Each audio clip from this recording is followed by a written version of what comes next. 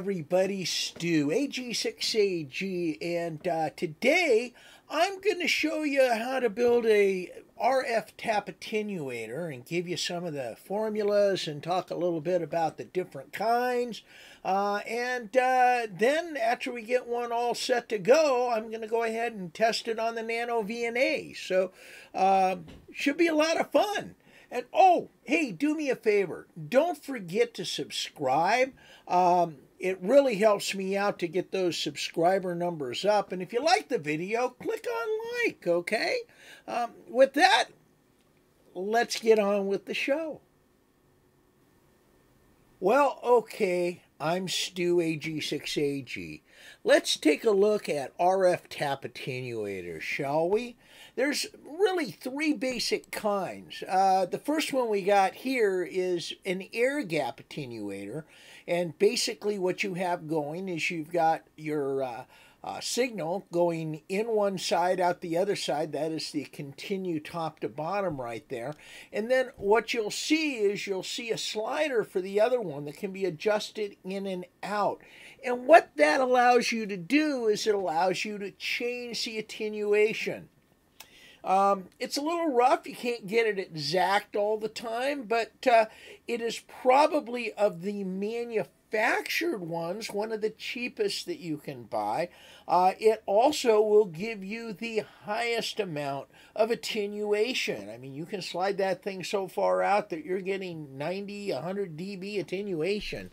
Most of the equipment that I work with won't even look at that reliably. So, that said, it's a very simple design, and it does very well, by the way, with SWR going from the through side. We'll talk a little about that when we go into the testing portion of this. Now, from there, we also, now this basically uses a transformer, just it's a wound toroid that's wound around the main feed, and that picks it up basically like a transformer. So you get a 9-to-1 or a 12-to-1 attenuation, things like that. I, in experimentation, had made a few of these. Wasn't that happy with them.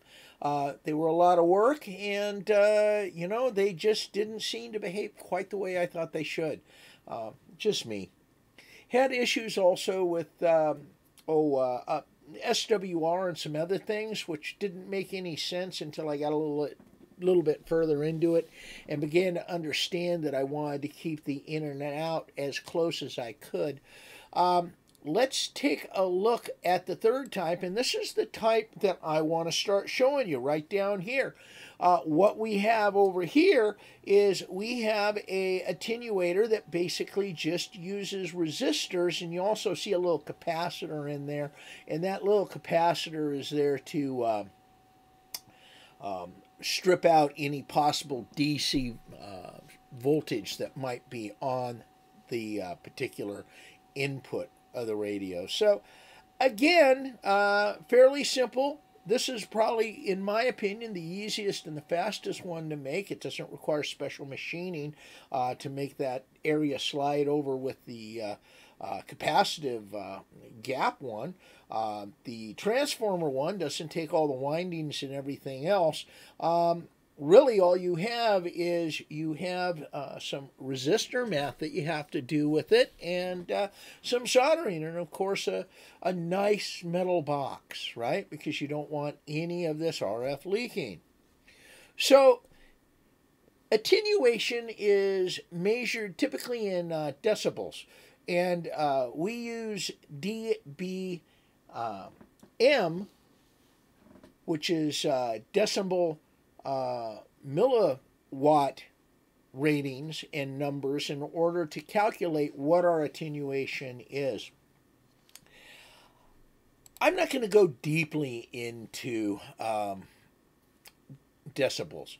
There is some really great writing on how they work. Basically, it's a logarithmic formula that you use to be able to compare differences between different things in workable and understandable numbers that are easy to use, okay, and compare to. Some of the cool things about decibels is that if you have 50 decibels and add 30 or add 3, let's say, the net result is going to be fine in your mathematic formula even if you only had 40 decibels and added 3. Again, you can see why I'm not trying to explain this, because it's kind of a complicated concept for something that seems like it should be so easy. And this was something that I actually really had to work at understanding when I took my technician license class. So you know, it was difficult, and to get an understanding of it, I finally did after running the mathematical formulas on different scenarios, because that's the best way I learned. I recommend you do the same thing. What I have up here on the screen is a quick explanation by some very, very intelligent gentlemen. This is a lead-in to the tutorial for decibels on the ARRL website. This is a PDF, and down at the bottom in yellow is the link. Sorry for all the percents and all that stuff, but they have lots of spaces and other things in the document name that require that in order to get it off the web. I do recommend, easiest way to find information on decibels and the mathematics is to go ahead and do a search on calculating decibels, or what is the decibel scale, and there's lots of really, really good information. All right. Now, with that, we should take a look at decibels in dBm, which is what we'll be talking about. And what I have here is a table that takes 0 dBm is basically 1 milliwatt, okay, or 0.001 watts. So if I was going to list, let's say, my radio's output power, I could do it in decibels very easily by looking at this chart. In my case, we're going to be hooking to a HF radio. That's what I wanted this attenuator for. That has a maximum wattage output of 100 watts. So what am I trying to do, though? How low do I want to get my signal on that attenuated output when I, before I hook it to a scope or a spectrum analyzer or something like that? And I use the basis that my spectrum analyzer does not want to see more than 100 milliwatts. It says you put more than 100 milliwatts in it and it's going to go pop. So I use the rule that I don't want to increase more than 10 dB across the board on what signal is getting into the system, right? So if it will handle 20 dB, which is 100 milliwatts, I want to make sure that everything I put into it is under 10 milliwatts. So how would I do that?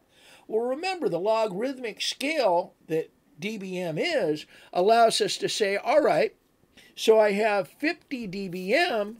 If I take away 10 dBm, that would leave me 40 dBm. So on the other side of it, if I attenuate at 40 dBm, then I am only going to have an output between 0 and 10, between 10 watts and 100 watts, right? I hope that all makes sense. I'm doing my best to try to explain it. So the tap that I decided to go with is a simple resistance tap. Works very well. Basically, you have the input and the output up at the top there, across the top. And then you have down at the bottom, you have the tap port, right? And we basically have 2 different resistance values in the mix and 1 capacitor. And again, I give the specifications over that way. I give the specifications over on the side there. That R1 is a total resistive value of 2460 ohms, and R2 is a total resistive value of 50 ohms, and of course the cap is going to be 0.1 microohms or microfarads, and that is basically the only reason the capacitor is even in there, like I said before, is just to strip out any stray DC voltage that may make it into this box, right? So how did I come to the formulas here? How did I come to what my resistance value should be for R1? Well, there is a formula that allows me to do that, but for our purposes here, I just want to show you, if I want to attenuate 20 dB, I'd need 280 ohm resistance for R1. 30 dB, I'd need 820 ohms resistance for R1.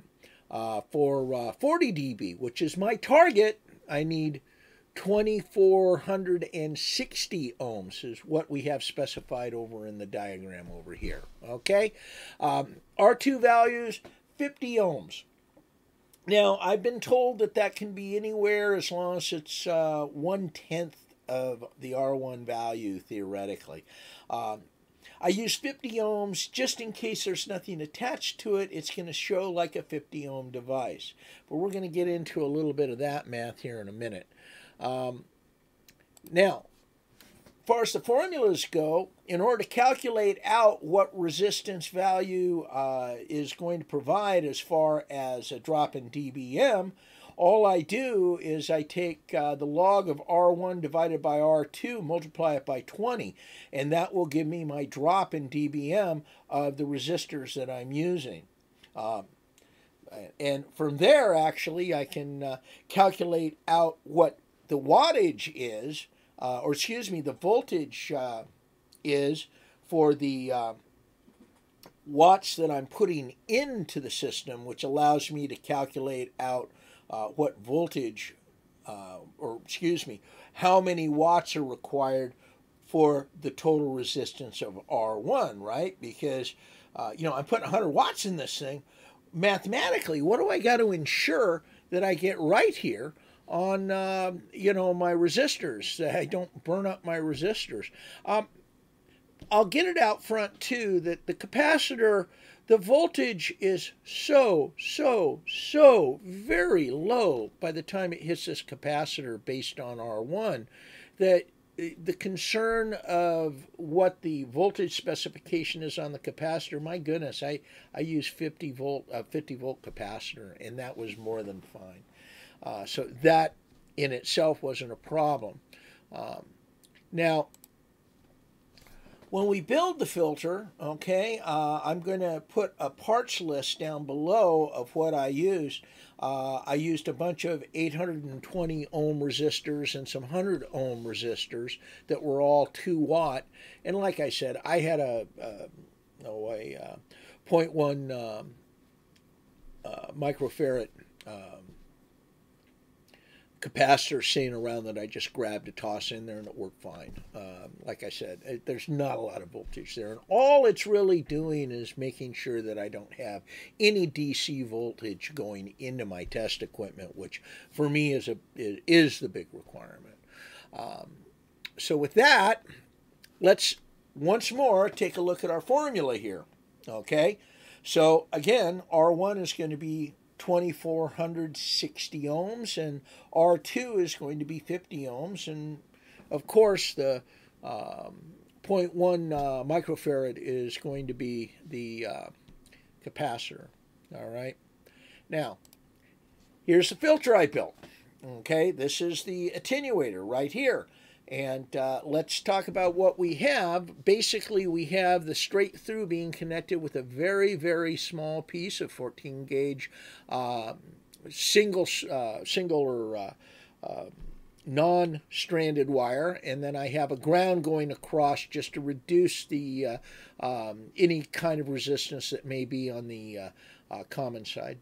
And here, if we look, these 3 resistors, 3 820 ohm resistors, make up my 2460 ohm section of the attenuator. And down here I have 200 ohm resistors, and those 200 ohm resistors in parallel come out to 50 ohms. Okay, so we've got that taken care of. Now, something interesting though, your test equipment may or may not have a 50 ohm termination. So if you're hooking to a scope, that's high impedance. And the way this is designed is for 50 ohms. So I need to calculate out my R2 value a little bit different, because if I'm hooking to my spectrum analyzer, it has a impedance of 50 ohms right there on it. So I need to combine the 50 ohms of R2 with the 50 ohms of the spectrum analyzer as an additional resistor in parallel. That means that my R2 value is actually only 25 ohms. That's okay, all right? That's by design. And we can calculate all that out into our formula here. So if I put all those numbers in the formula like the one that we had earlier in here, you can see that I am at 39.86 dBm, 40 dB. Anyway, so this checks out, at least mathematically. And, oh, by the way, here is the calculation for what I actually need for watts for my resistors. And I need a total of a little over 2 watts. Well, R1, right, what I'm calculating against is 2 watts plus 2 watts plus 2 watts, right? Because I have 3 resistors in series. That gives me a total wattage there of 6 watts. So I have enough ability for the power that I'm going to be running through this that I shouldn't burn up these resistors. All right? So that takes us to, there you go, my 40 dB attenuator.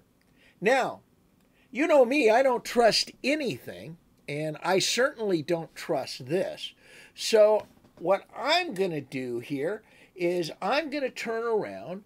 I am going to go ahead and hook up the NanoVNA to test this thing real quick, just to make sure it's safe to put on my test equipment.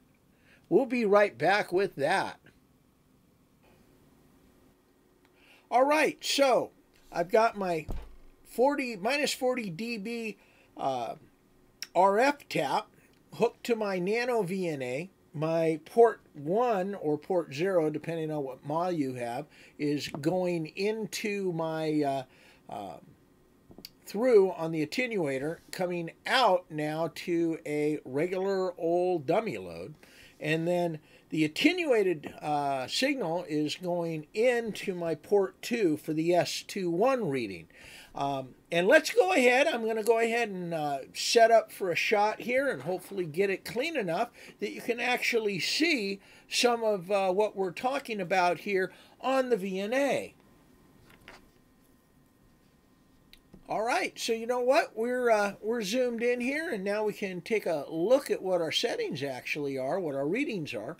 And I'm sitting right here. Oh, you know, let's take our little cursor up. Let's take it up to, I'm looking, let's take it up to where it's right on at 40 dB down, which is right about there. I'm at about 75 megahertz. That's not too bad. And my SWR is 1 to 1.04. That's 1 to 1. Now, I'm running a really, really, really broad frequency range here. I'm down at 550 kilohertz and going all the way up to 300 kilohertz. And I'm not seeing anything I don't really expect. Something to remember also on this little device is that, you know, the dB loss may not necessarily be that accurate. It's plus or minus probably 2 or 3. I do have a tracking generator and a spectrum analyzer that I can hook up and really test this thing right, and maybe we'll show that in a future video. But really, I would not be concerned. I think that coming out of this tap, we're basically looking at a minus 40 dB attenuation, which works within the realm of design. So I'm happy with that, at least a little happy with that. So with all that, I'm going to go ahead and say, hey, project done, at least for now. A couple things to remember. Look, we're allowed to experiment because we're amateur radio operators, and everything that you do, everything that you play with, everything that you hook to your radio, everything you hook to your test equipment, there is a chance that you could let the smoke out of the box, as it were, and, you know, have to go get it repaired, or heaven forbid, figure out a way to repair it yourself, or whatever it takes. So just be aware of that. I mean, this is great, and I'm enjoying doing all these tests, and I'm enjoying sharing it with you. But just be aware, you could break something while you're doing this stuff. Now, what we just did here, building the attenuator, that's good protection and it's cheap insurance, okay? So all the parts that I used for it are down in the bottom, down in the description. So should give you a good parts list, even with links to Amazon Prime, okay? With that, yeah, let's go ahead and let me finish this up at a later time. Well, there you go. Tried to give you all the basic formulas, tried to give you a little primer on decibels and calculations, things like that. I guess looking back on the video, I should probably insert here, decibels are kind of like a Richter scale. Okay, a little change or a lot of change can be represented by a very little number. And it doesn't necessarily look at the total amount of power, okay? What it looks at is it looks at the change of power or percentage of change. A great example is you add, let's say you've got 50 dB, right, which is what? That's 100 watts. Let's say that you double that to 200 watts. Well, yeah, 200 watts is only 53 dB. See, there's a very little difference in that number, but a great change in the value. I hope that helped, and I hope you enjoyed the video. Hey, do me a favor. Make sure you click subscribe if you haven't already subscribed. And if you like my video, click like. Any questions that you might have about this video, please feel free to leave them down in the comments. And if you'd like to make a comment, I love to get them. We try to answer all the questions within a couple days. So I really do pay attention to this stuff, and I hope that this stuff is helping you guys out. Anyway, with that, I'm Stu, AG6AG. Thanks for joining me, huh?